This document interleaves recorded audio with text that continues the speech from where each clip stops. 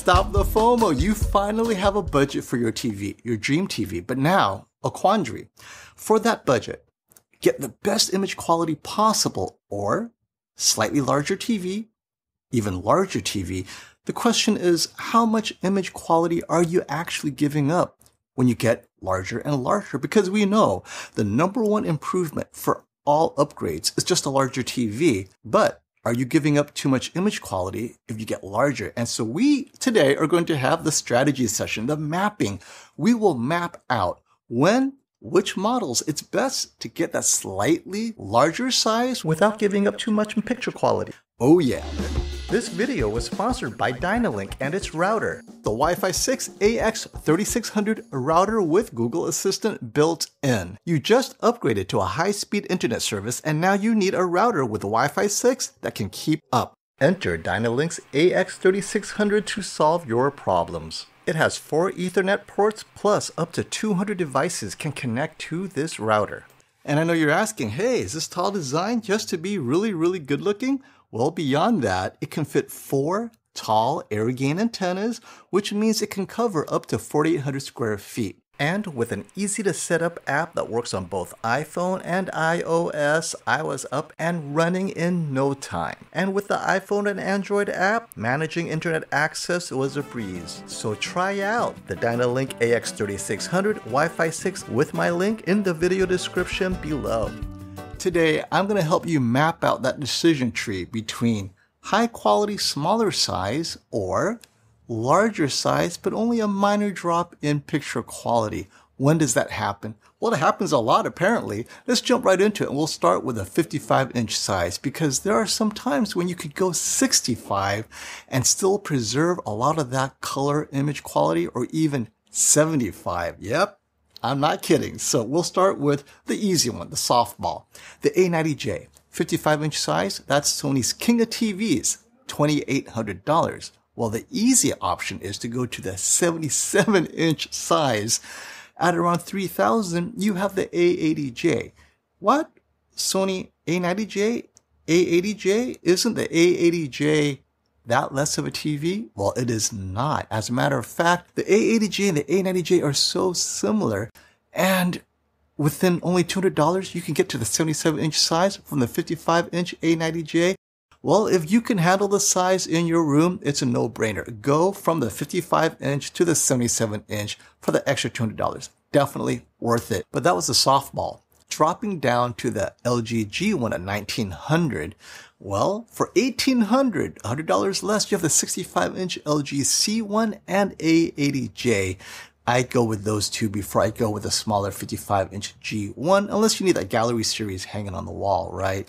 But the C1 and the A80J are so similar to the G1. The 65 inches, that extra size, that makes a bigger difference than anything the 55-inch G1 can offer over and above the C1 or the A80J 65-inch OLED alternatives. And staying the 55-inch size, let's go down to the Sony X90J, $1,200.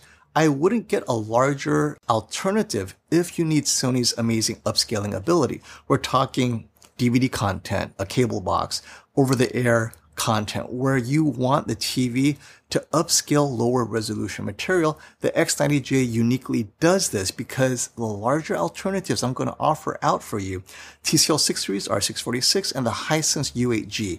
If you give it high quality content, all 3 TVs, both the 6 Series and the U8G will outperform the Sony hands down. But if you feed them all lower bitrate content, the Sony upscaling will be superior. So if you need that, yeah, stick with the Sony in the smaller size. This is where the image quality compromise may not be worth jumping to a larger size. However, if you only have high quality content, Netflix streaming at 4K or Blu-ray 4K HDR, the TCL 6 Series and the U8G from Hisense will have a better HDR image than the Sony X90J. But that's not all. If you can fit a 75-inch TV for around $1,200 to $1,300, jumping to the Hisense U7G, boom, you have a 75-inch TV where the image quality is so close to the Sony X90J.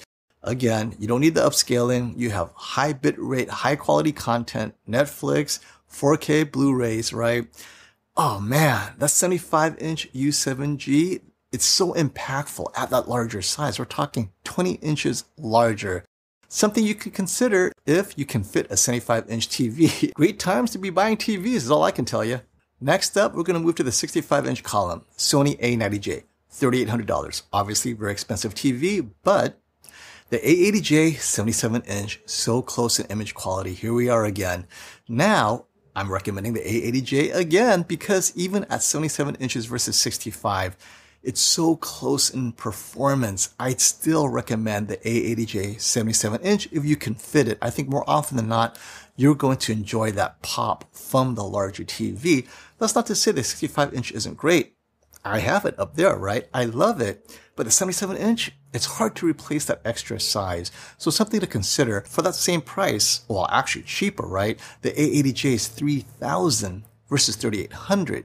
Now, if you want to spend that $3,800 because your significant other gave you permission to spend almost $4,000, what about an 85-inch QN90A or X95J? $4,000 is just under $4,000.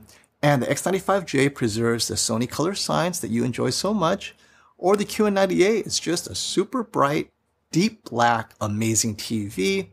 If you trust the Sony image, Sony colors out of the box, then stick with the X95J. It's so similar to the A90J in many respects, but at 85-inch size, that's hard to give up. So if you can fit an 85-inch TV and $4,000 is in your budget, 65-inch or 20 inches larger, 85-inch, because that 20-inch immersion is such a jump. And they're both Sonys. They both have the XR chip. They both do the same thing so well. Biggest difference is the A90J will get deeper blacks, better contrast, but most content, the X95J will just look phenomenal. I think it's a jump that, well, 85 inches, I'm going to have to recommend the 85-inch because it's 85 inches, right? Staying the 65-inch size, let's drop to the $2,000 price point, the Sony X95J or the QN90A, and they may be just under $2,000 by the time you see this. So I would recommend considering the 75-inch TCL 6 Series R646 Google TV for maybe $100 less. $1,800 MSRP launch, maybe even less than that by the time you see this. Image quality is so similar. And, well, other than the Sony's superior upscaling and Samsung's superior gaming features, if you need those two things, stick at the 65-inch size with those premium TVs. But if all you're doing is watching movies, TVs, streaming, high bitrate content, high quality content, TCL 6 Series, hard not to argue at the 75-inch size, or at worst, it looks very similar.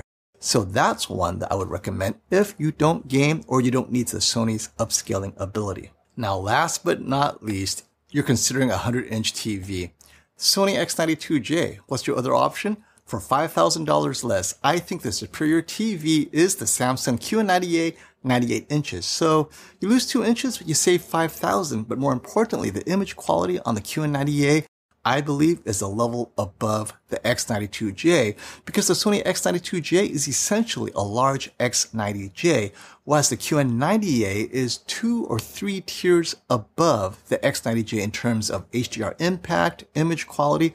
Overall, I think the Samsung QN90A is going to be a phenomenal 98-inch TV.